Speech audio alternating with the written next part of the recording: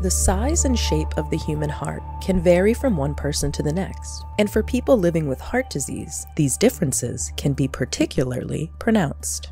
A team of MIT engineers are hoping to help doctors tailor treatments to a patient's specific heart form and function with a new, soft, custom robotic heart.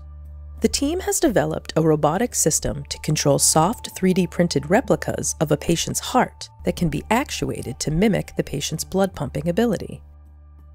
The procedure involves first converting medical images of a patient's heart into a three-dimensional computer model, which the researchers can then 3D print using a soft polymer-based ink.